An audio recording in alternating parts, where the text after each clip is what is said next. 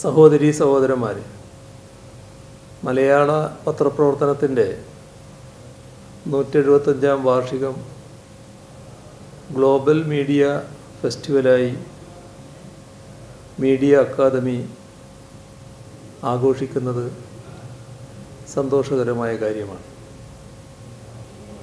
മലയാള മാധ്യമപ്രവർത്തനം ആരംഭിച്ചിട്ട് 175 വർഷമാവുകയാണ്. ഇത് ഓർമ്മിപ്പിക്കും വിധം 175 ദിവസം നീണ്ടു നിൽക്കുന്ന മാധ്യമോത്സവമാണ് നടക്കുന്നത് എന്നത് അങ്ങേയറ്റം ഔചിത്യപൂർണമായ കാര്യമാണ്. ഗ്ലോബൽ സൗത്ത് എന്നതാണല്ലോ ഈ മാധ്യമോത്സവത്തിന് നിങ്ങൾ നൽകിയിരിക്കുന്ന പേര്. തമസ്കരിക്കപ്പെടുന്ന വികസ്വര രാജ്യങ്ങളിലെ മാധ്യമപ്രവർത്തനത്തിൻ്റെ ആഘോഷത്തിൻ്റേതായ സന്ദേശം അതിലുണ്ട്. സാമ്രാജ്യത്വത്തിൻ്റെ മൂലധനാധിഷ്ഠിതമായ മാധ്യമാധിപത്യത്തിൻ്റെ ആ മാധ്യമാധിപത്യത്തിനെതിരായ ചെറുത്തുനിൽപ്പിൻ്റെ രാഷ്ട്രീയ സ്വരവും ആ ശീർഷകത്തിൽ അടങ്ങിയിട്ടുണ്ട്. മാധ്യമപ്രവർത്തനം സാമ്രാജ്യത്വ കേന്ദ്രീകൃതമാകുന്ന അവസ്ഥയാണിന്നുള്ളത്. ഈ ഘട്ടത്തിൽ ബലികഴിക്കപ്പെടുന്നത് വികസ്വര രാജ്യങ്ങളുടെ താൽപ്പര്യമാണ്. ആ താൽപ്പര്യങ്ങളെ സംരക്ഷിക്കുന്നതിന് ഒരു പുത്തൻ അന്താരാഷ്ട്ര വാർത്താക്രമം, A new international information order ഉണ്ടാകേണ്ടതുണ്ട്. അത്തരമൊരു മാധ്യമ സംസ്കാരം രൂപപ്പെട്ടു വന്നാൽ മാത്രമേ വികസ്വര രാജ്യങ്ങളുടെ രാഷ്ട്രീയവും സാമ്പത്തികവുമായ താൽപ്പര്യങ്ങൾ പരിരക്ഷിക്കാനാവുകയുള്ളൂ. ഇവിടെയാണ് ഈ സമ്മേളനത്തിൻ്റെ പ്രാധാന്യം. ലോകത്തെമ്പാടും വാർത്തയെത്തിക്കുന്ന ഏജൻസികളാകെ സാമ്രാജ്യത്വ രാഷ്ട്രങ്ങൾ കേന്ദ്രീകരിച്ചുള്ളവയാണ്. സഹോദര സ്ഥാപനങ്ങളായി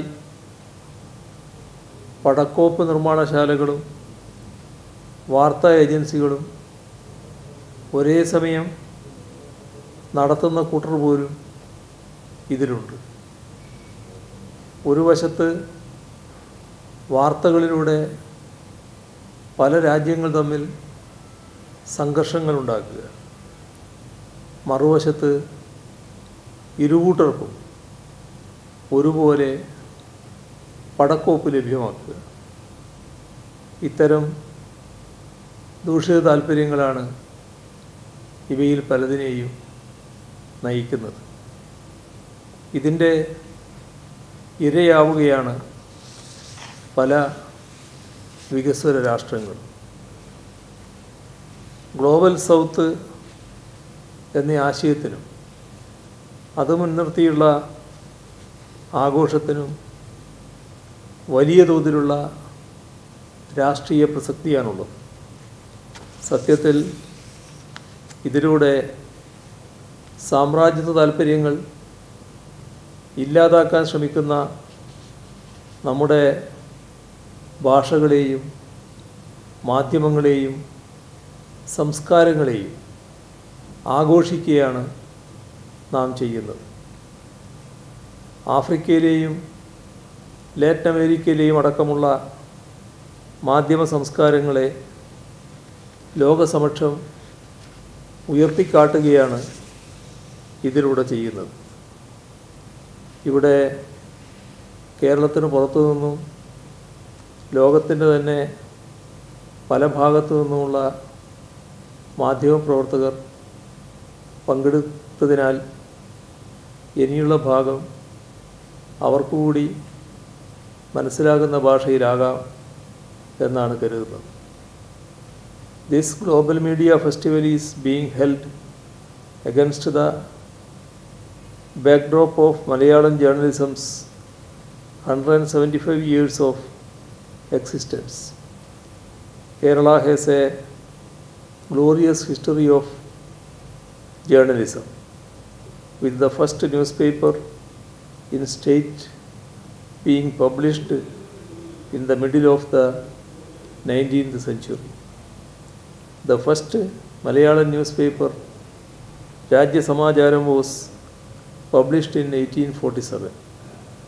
Now we have newspapers that are still in circulation more than 135 years after they were first printed.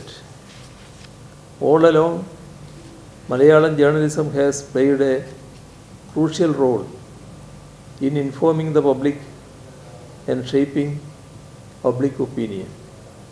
It has also echoed the voices of the people against feudalism and colonialism and for freedom and democracy. Kerala also has a strong tradition of investigative journalism. Today, we have a diverse media landscape with print, radio, television, and digital media outlets covering a wide range of topics, from politics and environment to culture and sports. Today, we see that people-centric journalism and journalists that swim against the current are facing threats of existence. The world over, right-wing politics and the interests of finance capital pose significant threats to humanity's freedoms. Journalism can survive only in an ecosystem of freedom. Therefore, journalists too have the duty to ensure that our freedoms are protected and strengthened. That is a fight we have to fight for the sake of humanity at large. The challenges faced by journalists include corruption, disinformation, polarization, lack of transparency, and hindrances to the freedom of press. Such challenges are not just limited to any country or region. It is a global phenomenon. Even as we fight collectively against those challenges, we also need to critically look at and engage with a major historic challenge in journalism, the North-South divide. It is imperative that we address it so that our fight for humanity includes all of humanity and not just a few. For long, journalistic narratives across the world have been focused on the global north. Generations have grown up with colonial and imperialist narratives of journalism. By and large, they have ignored the glorious traditions in languages across Asia, Africa, and Latin America. Languages in the global south have great traditions of journalism. It is in this context that this Global Media Festival and its slogan, Cutting South, assumes great significance. I hope that Cutting South will emerge as a celebration of the great journalistic traditions around the globe. The fact that Kerala is hosting it is a testament to our commitment to people-centric journalism. I hope that this media festival will serve as a meaningful avenue to celebrate the great history of journalism, especially Malayalam journalism, and reaffirm our commitment to support and promote alternative in journalism. It gives me immense pleasure to bestow the 2022 Media Person of the Year Award to Pavla Holukova, the Global Photography Award to Rigurai, the Global Media Book Award to Josie Joseph, and to declare this Global Media Festival inaugurated. Thank you.